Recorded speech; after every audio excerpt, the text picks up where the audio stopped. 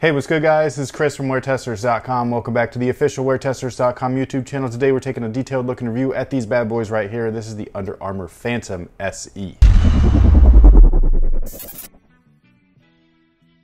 Now before we get started, I did want to give a quick shameless plug to our Discord community. What exactly is our Discord community? It is a wonderful place full of like-minded people that are just like us, just a bunch of sneaker nerds wanting to talk about kicks or other stuff. Like how many sub things? I mean, there must be at least 10 different channels. At least. Minimum. That ranges between sports to sneakers to nerd stuff.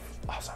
And being a part of our WearTesters Discord community is not just a special thing just because you're part of the little club or whatever, but it's also special because those people actually help keep this channel going. We did not want to set up a Patreon. We didn't want to mess with those things, but this felt like the easiest and simplest way for us to give back to you while you also help us in return. So if you wanted to know what it means to be a WearTesters Discord community member, click the link in the description box below. It'll head you over to WearTesters.com where you can read all about it. And hopefully you guys will join us there later. So with that being said, let's go ahead and take a look at these guys. Now the Under Armour Phantom was a model that released last year, and it was actually a really cool shoe that did not look like a running shoe, but it was. That thing looks super lifestyle. Remember? That was the all red pair, yeah? Yeah, I had a couple of them. I really liked that shoe, but there was only one colorway of them that I really loved, and it was the original like launch colorway. It was black, marble outsole or midsole, super dope. And instead I ended up getting like... Oh, you got olive green, right? I got the olive joints, and then I also got these all red joints. I gave them all away already, but I really did like the shoe. I just didn't like the colorways. Same thing goes here actually. I really love the way that this shoe looks, but colorways to me really can make or break a shoe. And out of all the colorways that I've seen of this sneaker so far, this is the only one where I'm like, I need those. So I think the colorways are very important. I think it's very interesting that other brands do, like there's no shot to Under Armour, but other brands do really tend to knock it out of the park with colorways. Under Armour seems to be always like a hit or miss. But I feel like when you have a colorway like this just looks awesome.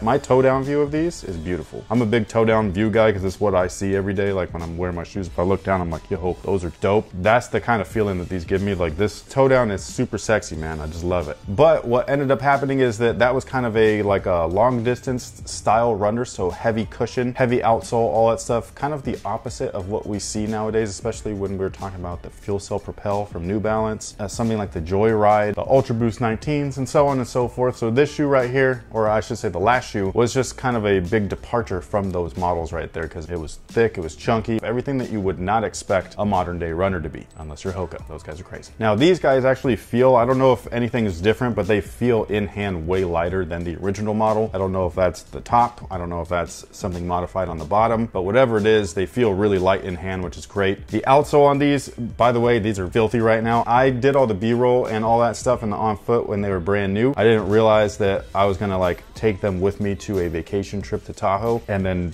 like really like beat the shit out of them. Like they are gross right now, so I'm gonna have to wash my hands after this because it's like freaking me out. But the outsole on these guys is just like the original model, and it performed very well from like my casual perspective. How many miles did we get in these? 16 over 2 days. Is that good? 16 miles for you walking around? Just in general, like is that like a good thing? Like is that like a lot of miles or no? I think you're supposed to aim to walk at least 5 miles per day. And we exceeded that. Yeah. And it was with hills, inclines, rocks, weird pavement. We went off terrain, or what do they call that? Is that what they call it? Off-roading? Off-roading, if you will. Because there are trail shoes. And these guys right here, I will say I was actually impressed. There's some of the little nubs that are like wearing down already, and that's only after 2 days, but with, again, 16 miles put on them. But overall, this thick outsole was made to last, and it did really well on every surface that we were on, including wet surfaces because we were by a lake. Now the cushioning is exactly the same as the last one. Again, everything feels very much like lighter in hand, so I don't know if anything was tweaked or modified. But the cushion source right here is Under Armour's HOVR. It's supposed to be full length, and it's actually housed within this EVA carrier. That's where I think the weight difference is really at. I'm assuming that the EVA was kind of like a lighter version of what they used last time. However, the EVA carrier feels really good. It's got a lot of like squish to it on its own while still maintaining a lot of stability. And then inside you can actually see it poking through. That's all the orange pieces, but that's the HOVR, and that stuff is just awesome. It feels so good underfoot all day long. We were on our feet literally all day long. I just really liked the way that these things felt. You felt stable, you didn't feel too mushy, you didn't feel too springy, it wasn't too firm. It was just like a really nice balance for all day long comfort, because sometimes my feet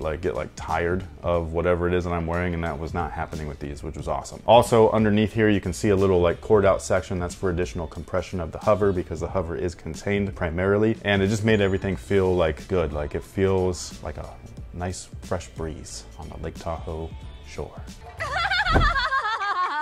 These guys are also compatible with Under Armour's Map My Run app. So if you like to track your miles, that's actually something I should have done. We had my watch. Yeah, her like Apple Watch thing like does it, but I do have the app. I don't know why I never synced it, but you know, whatever. It just wasn't like something that's on my mind. But it does have that capability. So if you're a runner or a walker or anything like that, you can sync these guys up to your app and you can count your steps, your runs, all that stuff. Now the upper on these guys reminds me of the original model, but I think that the modifications that they made on these guys are like way nicer. First thing is that the toe box area, it's got that light airy mesh and it feels really nice. It really wraps around your foot. I love it. And then you got that sturdier kind of like micro molded mesh at the midfoot panel, and that's again the sturdier stuff, so that's for some support. Very similar to the original model. The thing that I love is the collar. This guy right here doesn't have that weird compression kind of like collar that I absolutely hate. It really accentuates my cankles. I don't like it. I love this one though. It just sits right underneath my ankle bone. It looks great. It feels great. It's awesome. And then in the back right there, you got the external heel counter. I think that this is like the thing. This is the part where they really give you that blast or pop of color. They even put this gradient thing on there. But this is the thing where I'm like, why don't they do, because they don't do this on every colorway. This colorway is really like bitchin'.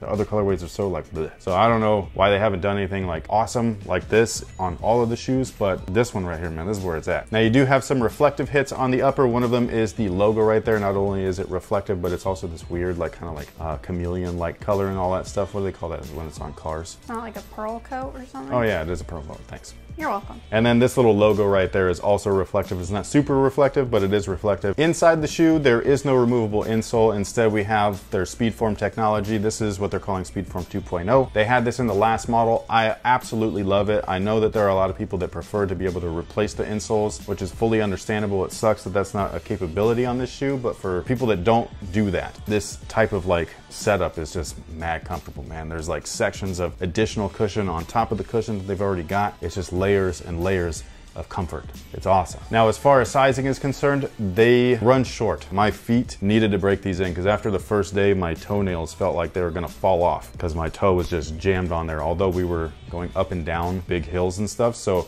that could have been the cause of it. What I would recommend is, if possible, try these on in store. The downside though, I couldn't find these in store. I've been looking for these things in store for how long now? Like over a month? That colorway? Yes. Okay, I was gonna say they've been out since almost the beginning of the year. Really? It's been that long? Yeah. Man, where the hell are these, man? Like the champs at our local mall is usually the spot. Like the Foot Locker is Nike Jordan primarily, maybe Converse, but they're owned by Nike Jordan. Foot Locker, count them out for anything that you might want to go outside the box with. Shoe Palace, they've got random things, but not this kind of random. But Champs is usually the spot, man. Like you go there and they have a little bit of everything, and our Champs just never got these, and I kept checking and checking and checking and nothing. So I eventually caved and bought them online. So I'm letting you guys know they are a little snug. So if you like some wiggle room, especially runners, because you like to go up half a size, you said that that's a norm, the norm for runners. So definitely go up half a size from your regular true to size or casual size. Your toes will thank you later. And that pretty much takes care of it for the Under Armour Phantom SE. I absolutely love these things casually. If you've run in a pair, please let me know what you guys think about them down below in the comment section. I'd love to know your guys' thoughts from a performance perspective. Retail price on them is $140. Thank you so much also if you are checking out our WearTesters Discord community. Reminder, link is in the description box below if you wanted to check that out and see how you can help us out. And that pretty much takes care of it. Thank you so much, and until next time, guys, have a good one. Visually, real quick though, what do you think about these? You never tried out the original one. No, I didn't. Okay. I think actually you would like these. Those were the ones when you went over all of them in this video, the Infinite. Those were the ones that I wanted to try out. Gotcha. Actually, I was unimpressed by all of them visually during that presentation when they unveiled this shoe, because it wasn't until a little bit later that this shoe in this color was shown. Yeah. And that, again, when I saw this colorway, like I was like, man, like those are mad pretty, dude. Like they just look sick. I just liked all of the tech spec breakdowns for that shoe. Out of all of them, I was like, that's something that I would like. Well, so like this shoe right here, can I hold it in here? Of course you can. Yeah, mine's a little bit heavier, but I think it's just because they're men's. They're bigger? Yeah, but they're not that drastic of a difference. But this shoe right here, they both have very similar tech specs. This is the HOVR Infinite, so full length HOVR. This one has it a lot more exposed. So you can see its full length through all the little channels. It's also, I wouldn't say top loaded because it's inside the frame or the carrier, but it's more exposed, so it gives you a little bit more expansion of the foam. But for whatever reason, for me, these felt more close to the ground, especially in the forefoot. So that was my question. These have a weird drop. It's like a super sharp drop. And so I wanted to know if they did that in that as well. This feels super neutral compared to that. There is a drop, but it feels very gradual. This one, like, you can definitely feel at the arch where it just goes, whoop, gives you a propelling feeling. This again feels more like you're gonna go on a long ass run. You need kind of like a shoe that's just gonna be able to maintain itself. This feels like a more speedy shoe. If you want a full performance review on this though, you can go right there. Oh, we have one available? We do. Okay.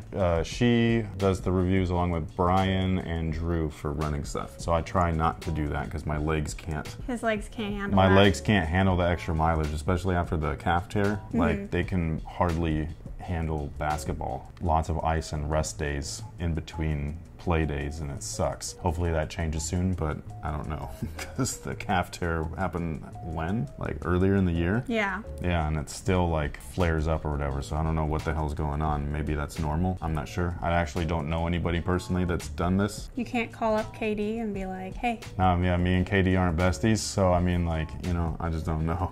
So, these are really cool, actually. I really dig these. No, I like them too. I've liked them since the beginning though. So have I. Well, for different reasons. Yeah. So, yeah. Are you wearing lipstick? I'm wearing the same stuff I wear every single time we sit down. Yeah, it gets on your thing. So is it lipstick or is it not? Chapstick. Really? Mm-hmm.